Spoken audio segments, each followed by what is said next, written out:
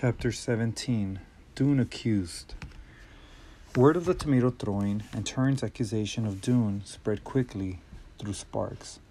Some people believed Torrin, some didn't, but no one could prove who was telling the truth.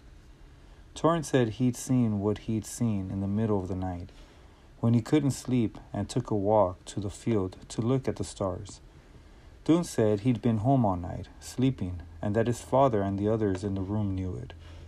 But people said he could have slipped quietly out the window, out without anyone knowing. Couldn't he? He could have gone down there and done his mischief and come back, and they all would have thought he'd been sleeping the whole night.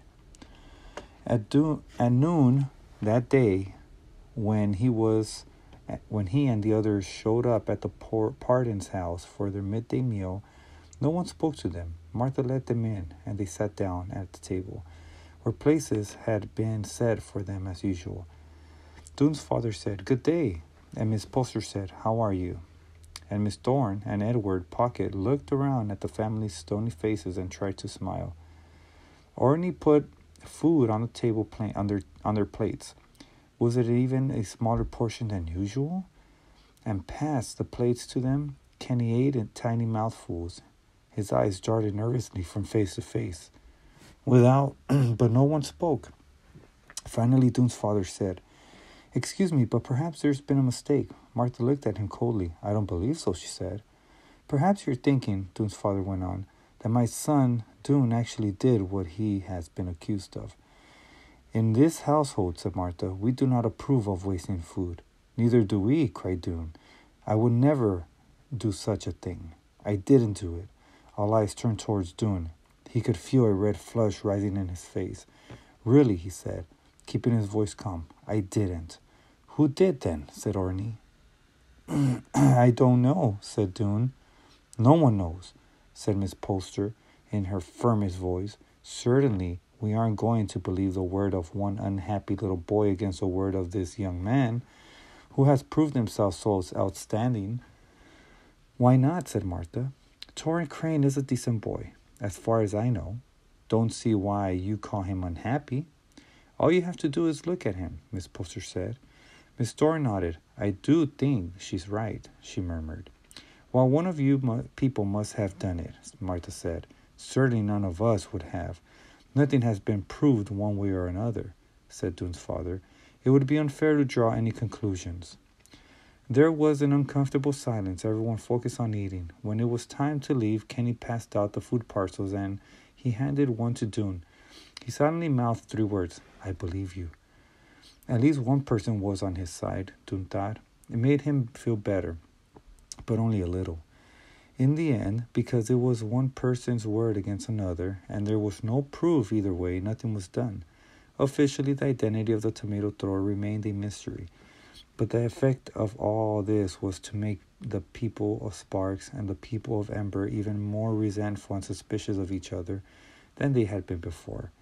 Dune found friendly eyes following him wherever he went. At first he tried to explain when people glared at him that way. He spoke reasonably. "Why would I get up and walk all the way into a field in the middle of the night to throw tomatoes at a wall?" he said. "It doesn't make any sense." But people didn't seem interested in the reasons. He was one of them, and that meant he was strange and might do anything. So Dune stopped trying to explain. He kept his eyes on the ground and ignored the people who muttered darkly as he passed by. It wasn't just Dune who suffered from the tomato incident. It was all of the refugees from Ember. Sometimes the villagers called them names right out loud on the street.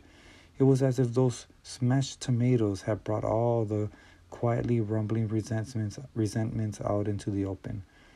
The town simmered like a pot about to boil over. One morning, Dune found a crowd gathered in the plaza when he came into town for work. Both Sparks people and Ember people were clustered together looking at something. He edged between them to see what it was. Across the pavement, someone had scrawled a message. It looked as if it had been written in mud.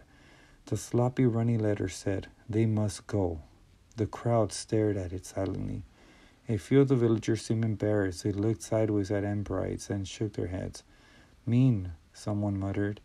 but others scold. One man, noticing Dune, glared at him so angrily that Dune felt as if he'd been punched in the stomach. This message was there because of him. He knew it. He put his head down and hurried away. At the hotel that night, people were upset. They clustered in buzzing groups out by the front steps, talking about the words painted on the plaza. Dune saw Tig striding among them, speaking with everyone. His face flushed and his eyes glittering. When he came toward Dune, he paused. "They've turned against us," he said. "I knew they would. We mustn't stand for it." And he plunged back into the crowd. A day passed, and then another. Then the sun blazed down, but Dune felt as if darkness had invaded him. Protests and questions raged through his mind. Why had Torrent pointed at him? Was it just at random, or had he singled him out for some reason? Why did Chugger believe Torrent and not believe him? Who had written the muddy message on the bricks of the plaza? Lena did not return, and this added to Dune's glumness. According to the note she'd left Miss Myrtle, she should have been back by now from wherever she'd gone. Dune's feelings about her were divided between worry and anger. He tried not to think about her, since there was nothing he could do. Whenever he had a free moment, he holed up with a book and tried to forget about what was happening in the village. Edward Pocket brought him a steady supply. Edward was obsessed with his job. Every now and then, Dune would ask him how it was going, and Edward would get a feverish look in his eyes and say, it goes by inches, young Dune, by millimeters. I've done this much." He held his thumb and forefinger a tiny distance apart. "And this much remains to be done." He stretched his arms as far apart as they would go. "It's a gargantuan task. I press forward, but will I finish in my lifetime? It is doubtful." His fingers back with dust, he often came home in the evening later than the workers who went into the village, and he was so tired by then that he usually went straight to bed right after dinner, even though it was still light. Dune would hear him mumbling in his sleep inside the closet. He could make sense of only a few words. Caterpillars, Edward would say. Cathedrals, cattle, chemistry, Christmas. Then he groaned and thrashed about, banging his bony limbs against the closet door, and go silent for a while. When he muttered again, he'd be on to a different letter. Hamlet, Harry Potter, Hawaii, heart surgery, hippopotamus, hog farming. Don't imagine that Edward's mind was so stuffed with information by now that there wasn't room for any more, and the excess had started leaking out in the night. Sometimes Dune passed the Sparks School on his way to work in the morning. It was a small building with a wide open porch all around it, where the students often sat to do their lessons. The children of the village, there weren't very many of them, went to school only a few hours a day, and only until they were 10 years old. Kenny Pardon went there. He would wave to Dune when he saw him going by, and before the trouble with the tomatoes, other children would look at Dune curiously, a few of them smiling. But the first time Dune passed the school after the tomato trouble, he saw 15 or 20 cold faces turned toward him. Someone shouted, "Get out of here!" and someone else threw a crumbled wad of paper over the porch, railing at him. He walked faster, looking straight ahead. A moment later, he heard the teacher scolding the class for rudeness, but not very sternly. The next day, as Dune and the others arrived at the Pardons for lunch, Kenny peeked out from behind a corner of the house and beckoned to Dune.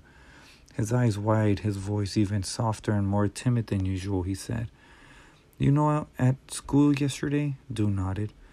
"I was sorry they yelled at you," Kenny said. "They shouldn't. You didn't do it."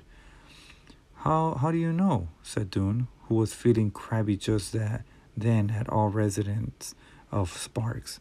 "Maybe I did." Kenny shook his head. "No," he said. "I don't think so." "Why not?" said Dune. "I can just tell," said Kenny. "I can tell about people. You wouldn't." He gave Dune a quick, shy smile. Dune was touched. Kenny looked like a timid little wisp, but there was something strong inside him.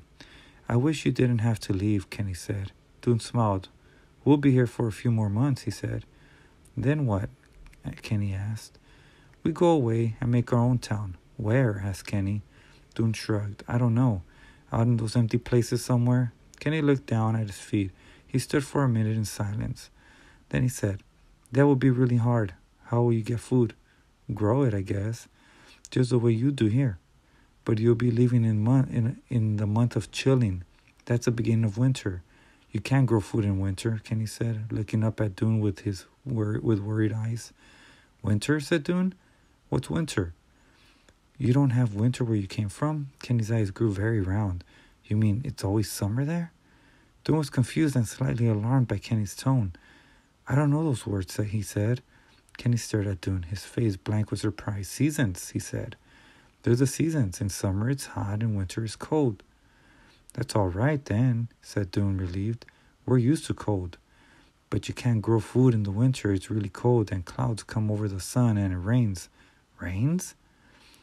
Kenny was so amazed that his mouth dropped open. He flung his arms up and wiggled his fingers like drops, sprinkling down. Rain! When water comes from the sky and the river rises and sometimes it floods and the dirt turns to mud? Dune felt as if his mind had suddenly stopped. He stared at Kenny, wiggling fingers, and tried to grasp what he was saying. Water dropped from the sky? But people's clothes would get wet. Everyone would have to stay inside. And if they couldn't grow food... Wait, he said. You mean the town's leaders know it will be winter when they leave? They know it will be cold and wet? I guess so, Kenny said. He lowered his eyes, then looked up again. Probably they mean to send food with you, he said, to get you through the winter. That must be it. He gave a small, hopeful smile. That must be it, he said again, and he darted away toward the front door and went into the house. Dune followed. His vision of the future, already shadowed by anxiety, had just grown several shades darker. One morning, a week or so later, as Dune came out the door of room 215, he nearly bumped into Tick Hassler, who was running full speed down the hall. Something's happened, Tick called to him. What? Said Dune, breaking into a run himself to keep up with Tick. I don't know, Tick said, but I heard people out in front shouting. Tick must have jumped out of bed and not taken time to do anything but throw on his clothes, Dune thought. He hadn't combed his hair, he hadn't tied his shoes, he hadn't even washed his face. There were gray smudges on his neck and below his ear. In the usually well-groomed Tick, these were signs of serious alarm. Dune's heart beat faster. He took the stairs 3 at a time, crossed the lobby, and still followed Tick, pushed through the front door. Outside, a crowd stood in the field, staring up at the hotel. Dune ran out to join them and turned around to see what they were seeing. Someone has scrawled words on the walls of the Pioneer, tremendous black letters, rough and scratchy, as if written with burnt wood. Go back to your cave, said the message over and over. Go back to your cave. Go back to your cave. The few ground floor windows that hadn't already been broken were broken now. Dune stood staring for a minute, feeling sick, and then anger rose in him.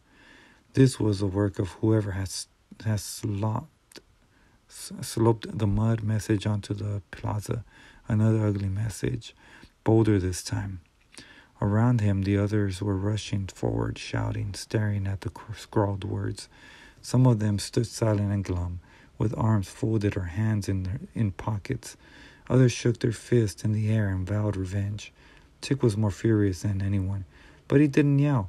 Dune watched him, weaving through the crowd, seizing one person after another by the arm, talking in a voice as sharp as a blade, but low and steady.